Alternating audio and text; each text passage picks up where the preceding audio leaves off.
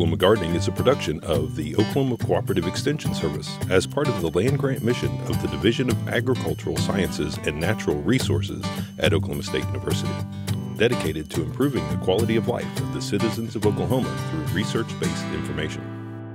Southwood Landscape and Garden Center, Tulsa's source for great gardens, southwoodgardencenter.com. And the Oklahoma Department of Agriculture, Food, and Forestry, helping to keep Oklahoma green and growing. Today on Oklahoma Gardening, we travel to Tulsa to look at a vegetable garden at the Southern Hills Country Club. And host Casey Hentges visits with the horticulturalist who built and maintains the garden and the executive chef who is showcasing the garden's harvest. We look in on the Roadside Monarch Research Project, and we roll on down to Atoka to speak with a watermelon producer.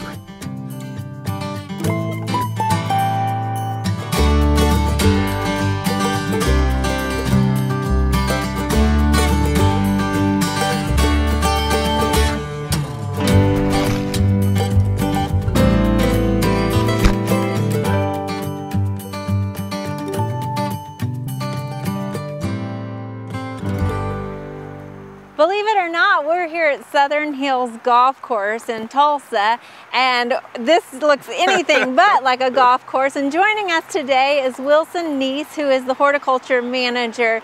And Wilson, I mean, how come a golf course has such a beautiful garden like this? You would never think a golf course best in the country has some garden just like this. Yeah. But no, it started a few years ago. Our chef, when he came in, he always wanted a garden, so we started with 2 raised beds. I built him 2 raised beds. It was just a trial run, and then he was like, well, let's make 4, so we got up to 4 raised beds. And then 2 years ago we said we got to expand. Said there's just too much that we can do with it, and so we found this place. It was an old tree farm, and so we figured this would be a great place to have a garden. We scouted out over at the botanical gardens over there at Stillwater, and so kind of found the plot system that we wanted. And so here we are now. We have squash, tomatoes, we got zucchini, some peppers over here. Yeah, and you're doing some crop rotation, is that correct? Yeah, and so we made the system easy where each year we can just rotate our crops, kind of find the best area, keep the insects kind of guessing where we're going to put stuff. And so, yeah, it makes it nice where we can just kind of rotate each year, and if something doesn't work, switch it out the next year. And of course, who says you can't garden with a I dog, know, right? yeah. Who is this guy that's still in our show? Maxwell right here. He's our goose chasing dog and mascot for the golf course. Very nice. Well, so this isn't just a garden either. I mean, it's almost like a farm, because you've got some chickens over here behind us. Yeah, we got 12 chickens, and so we collect eggs every day for the kitchen to use. And so, yeah, so they're part of the garden.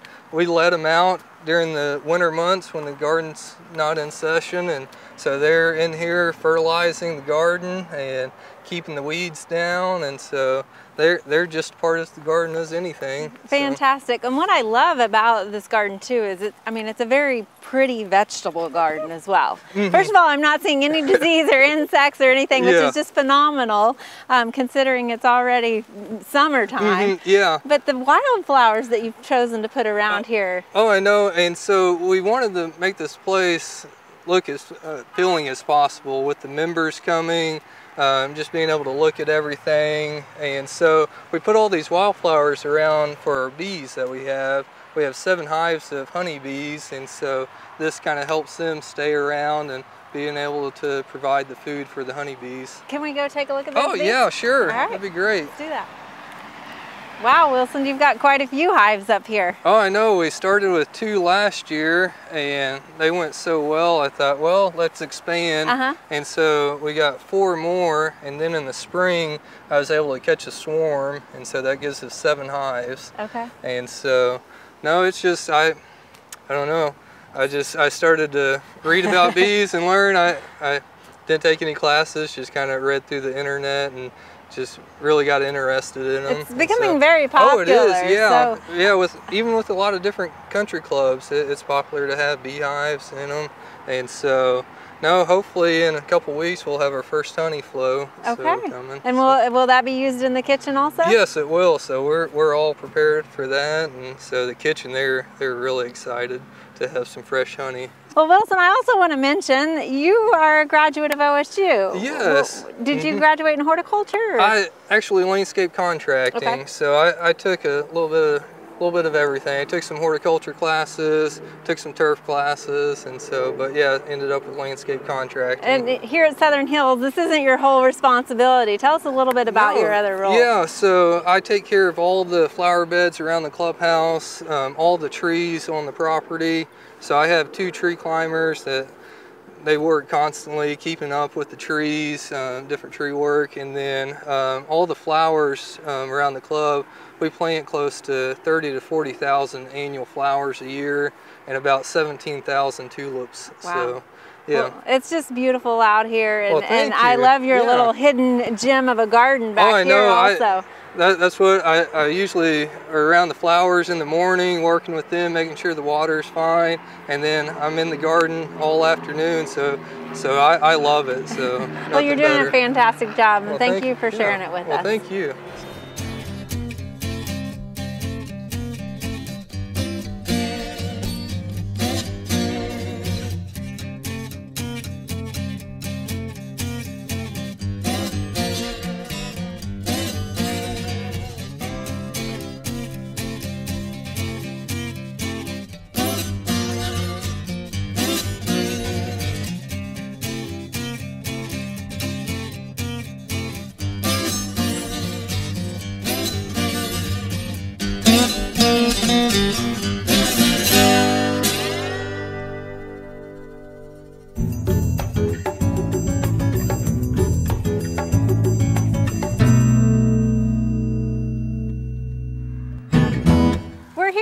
Highway 51 just west of Stillwater, and joining us today is Dr. Dennis Martin with Turf Grass. And Dr. Martin, you've been working with ODOT for a few years, several years actually, yes, about mowing treatments.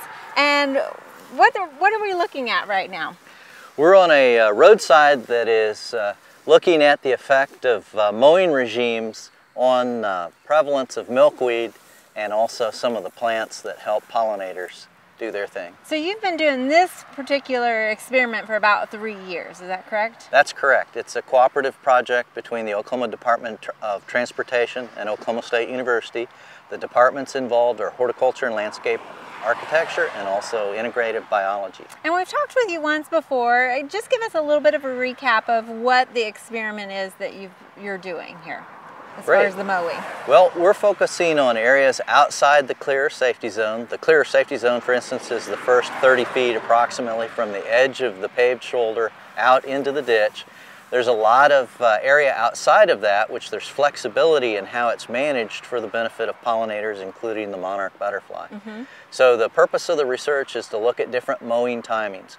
The clear safety zone might be mowed 3 to 5 times a year, depending on whether it's an urban zone or a rural area. But the area outside the clear and safety zone, there's some opportunity to save taxpayer dollars and also accommodate pollinators, including the monarch butterfly. Because we're outside the safety zone, we always want to make sure that's safe for people that might be having car trouble or whatever. Absolutely. We want ODOT wants them to be able to see for as far as possible, to react to a stopped vehicle or a deer that wants to cross the road, those types of things. So we're not talking about programs that affect clear safety zone, but the area outside of that. Yeah, there's a lot more land area that ODOT has to manage. Absolutely. So this research is kind of looking at different mowing patterns. You've got several plots and you're doing 6 treatments to the different plots? That's correct. Originally there were 5 mowing treatments that Dr. Kristen Ball and myself were examining. Those included a non-mowed treatment, mowing around the major holidays of Memorial Day, 4th of July, and Labor Day, and then a post-season cleanup, and that was to accommodate lots of visibility and traffic on the roadside. Be able to see for long distances. But of course these are outside clear safety zones, so there's lots of flexibility, opportunity to save on mowing. So some of the other treatments included a mid-July mowing and then a mid-July plus post-freeze, and then a after-freeze cleanup only. So there were 5 original treatments. With some of the information that we've learned and what ODOT has actually integrated in the last couple years, we've added another treatment where we'll be mowing in mid-June and then post-frost, and the idea there is it allows the monarchs to come through and also pollinators to use most of the forbs or broadleaves out there, but also before the Johnson grass clumps are allowed to flower, it cuts them down so they don't generate as much seed. They can get aggressive a little bit on you. Absolutely. We wish our roadsides were completely free of Johnson grass, but they're not. So. And behind us, you can see one of the treatments that you've already done. This was the first Memorial Day treatment? Yes, that was our plan to mow that 4 times a year at the major holidays, the 3 major holidays and post-freeze cleanup. So it's been mowed, and it's the area that's been mowed and no flags in it. Dr. Baum's portion of the team has already flagged the milkweeds that are out here so that you can see at every flagged site there's actually a milkweed. Okay, and so pretty soon you'll be doing that mid-June mowing as well, is that correct? That's correct. That is another treatment that's been added, and then Dr. Kristen Baum's portion of the team, the surveyors will come back and she'll see whether some of those milkweeds are regenerating at different times during the year, as well as checking for the presence of monarch eggs and larvae at the different sites. All right, well, thank you for sharing the mowing treatments with us, Dr. Martin. Happy to do so.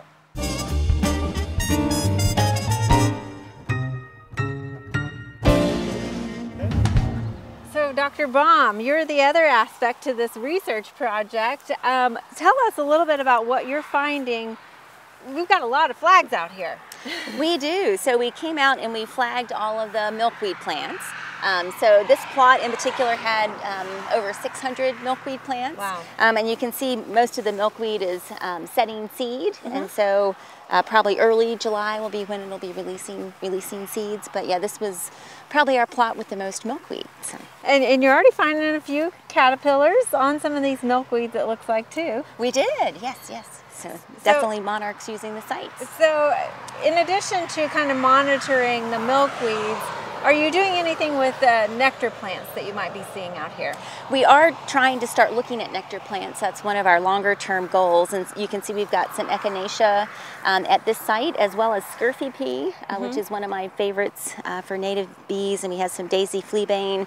And so longer term, we're interested in trying to evaluate how those mowing regimes influence nectar sources as well. And some of the plants would regrow following mowing, some would not, so it kind of varies, and depending on when they bloom and set seed, you can see very different responses. And does milkweed also, is it affected by the mowing? Have you noticed So that? milkweed will regrow and it will actually bloom another time following, depending on the timing of the mowing. So Dr. Baum, we had one of the coldest Aprils followed by one of the hottest Mays. Has that affected the monarchs and also the milkweed?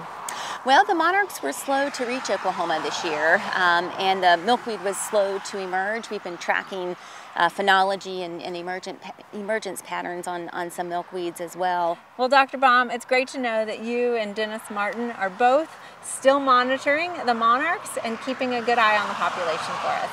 Thank you, and if you want an update in the future, just let us know. We'll do that.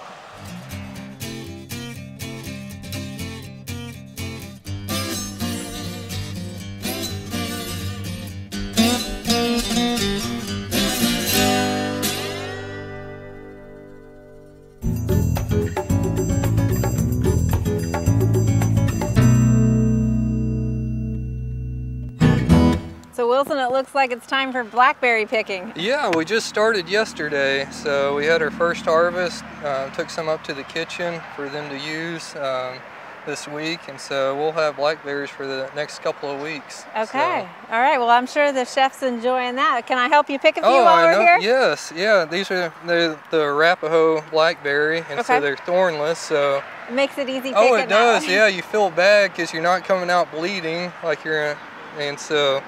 Yeah. Are they all Arapaho? Or? Yeah, they're all Arapaho, and so yeah, it's easy picking. You don't have to battle your way through thorns, and so. All right, well, let's do it.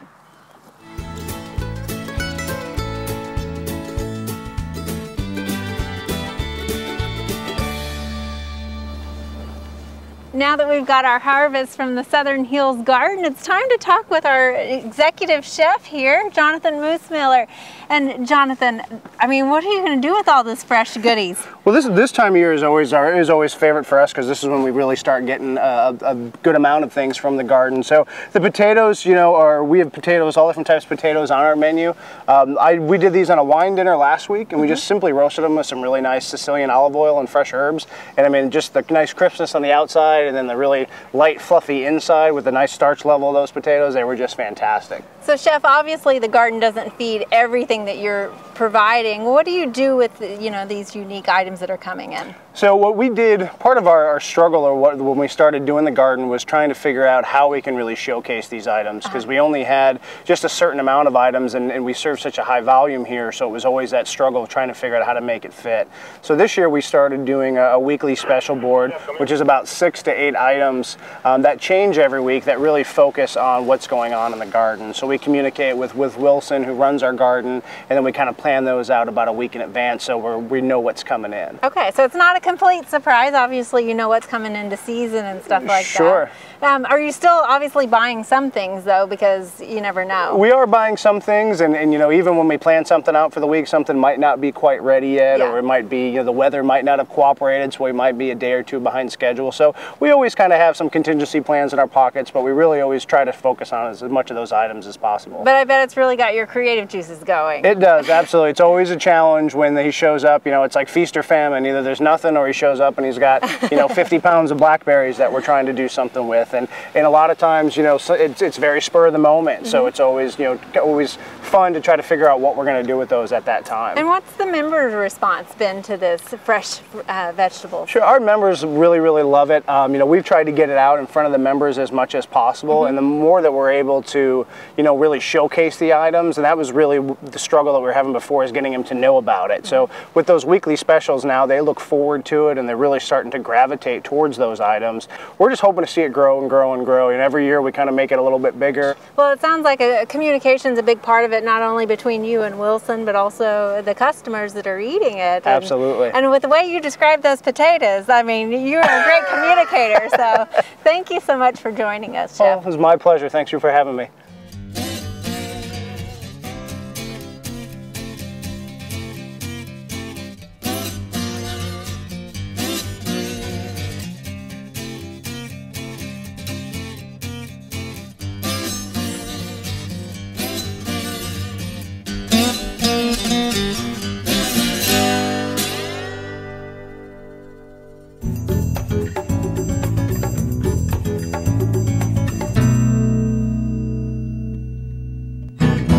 This morning we're in Atoka, which is an area that a lot of farmers would consider watermelon country. And today we're here with Alan Pruitt, one of the growers down here. Welcome, glad to have you on the show today. Appreciate it. Tell us a little bit about what you're doing. This seems to be a good place to grow watermelons. Why is that? Well, it's good sandy, loamy land. That's what watermelons thrive in better. They'll take more rain, handle it better, and also it drains good. So this area hasn't always been watermelons, I assume. No, there's been a lot of other different crops that they've grown in this area. Is that correct? Correct. Yeah. Peanuts, I think, was one that's been here for a while, but it's not being grown, right? Right. That used to be the big crop around here. There were some people who would plant watermelons after their peanut crop, or different years rotating around their peanut crops, but not a whole lot. Okay. What else? You grow other things too in your properties. Correct. Or your land. So tell us a little bit about that, because I think this is kind of interesting. And it's important, I think, especially for those who are wanting to grow watermelons, to understand that you can't grow them in the same place all the time. Correct. I rotate them around. I don't always plant watermelons on the same place because they get diseased real bad. And you also lose the taste of the watermelon too. Oh, okay. Yeah. Is it some of the nutrient depletion that comes from farming in the same, using those plants in the same area? Right. It takes the natural nutrients out of the ground. It takes a while to build them back up. Okay. All right. So what do you do with them what do you plant in those fields when you're not growing watermelons? Sometimes I just leave them empty. Okay. Other times you might plant corn. Okay. You might plant, just some hay grazers, something like that for hay if you need to use the field. Okay. Vegetables, I'll put them on there. You can put them back and forth more than you can the watermelons. Okay. All right, good. Well, watermelons, I mean, they're a little bit of a challenge to grow, right? They are, yeah. And you mentioned one important one is the diseases. Right. That's very common among the gourds, especially Right. the watermelons. So disease resistance is important. It is. What other things do you do to help manage the disease issue other than rotating crops? Big thing is just try to keep your field clean. Okay. I mean, I put down the plastic that helps keep the grass and weeds out. You know, don't put as much stress on your plants. I guess a stressed plant's gonna get disease easier Right. Yep. than a healthy plant. Okay, good. So that's a big thing. Okay. You plant in successions so that you can kind of carry that that harvest season over a longer period of time. So when do you plant first, or when's your first planting? I try to put my transplants down on the plastic the middle of April. Middle of April. Right. Okay. Try to get past that frost. Sometimes it's kind of close still. Okay. And then you plant about every 2 weeks after that Correct. in your fields to help carry that Correct. that harvest season a little bit longer. So what's the first market time that you're trying to hit, and what are the best times? The first big market is 4th of July. 4th of July, okay. That's usually the biggest weekend. So I try to get everything done by then, my first watermelons anyway. All right. And then you can carry them how far, do you think? The first field probably goes about 3 weeks, and then my other ones should pick up. The next big market is Labor Day. Labor Day, okay. Yes. So you can carry it pretty much from July, 4th of July Right. up to about Labor Day. Traditionally, Labor Day was about the end of watermelon season for everybody. It seemed like the times have changed a little bit. People tend to buy them a little bit longer. You know, there's more, I guess, education about the benefits of watermelon out there. Right, that's true. Yeah, so people seem to, you know, nowadays they're more excited about getting something healthy that'll help them. Now, do you grow a lot of yours by yourself? I mean, you start them from Correct. seed and then transplant them into the field as Correct. transplants, right? Yes. That seems to be, there's probably a little bit of an advantage from that versus planting seed directly into the field, right? It's easier to get the seed to germinate in the pots. You got more of a controlled area, environment. Okay. And you don't waste as many of them. Right, yeah. What are the varieties that are most popular? I know there's a few that seems like consumers are often asking for. Right. I think one is like Black Diamond, is that correct? Yeah, I have some that's people. just one of them. Yeah, Black Diamond is an old variety of watermelon. It's still popular to a lot of people. It's mostly just the name that people have always heard. Some people really like them and swear by them. Most of the watermelons I plant are all sweet type variety. Legacy, Pronto, Riverside, some of them, they're good hybrid watermelon. Okay. Good uniform, they got good taste. Growing watermelons for the local market's a little bit different than growing them for shipping. I want to grow watermelons that's not necessarily going to last as long, but they're going to have better flavor. You know, shipping watermelons, you want something that's real sturdy and can take a lot of abuse. Right, Correct. Right. And I assume that a lot of those varieties that you're using are probably disease-resistant varieties Correct. too, right? Yes. Very good. So the biggest question that I think most homeowners have is, when you go to the market, how do you know you're getting a ripe melon?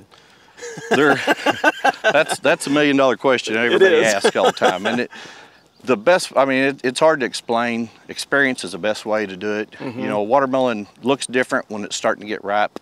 You know, the color will change. It'll have a few more blemishes on it. You can tell a lot by the vines and how long the plants have been alive too. I mean, there's a lot of ways people come up to do it, but it's, you know, just experience and being able to bust so many of them and see if they're ripe or not. Right. But someone going into the market, you know, they're just kind of hoping that they're close to being ripe, I guess. Yeah, people ask me. You can do the thumping test. I've tried that. I'm not sure that always works. Yeah. You can tell if it's overripe. I look by for color. it easily. Yeah, that's true. Yeah. That's true. Well, thanks, Alan. We really appreciate you allowing us to come out and see what you're doing. We really appreciate it. Your melons look great, and I think we'll pick one out before we leave. All right, sounds good. Thanks for having me. There are lots of great horticultural events this time of year. Be sure and consider these activities when you're making your plans for the weeks ahead.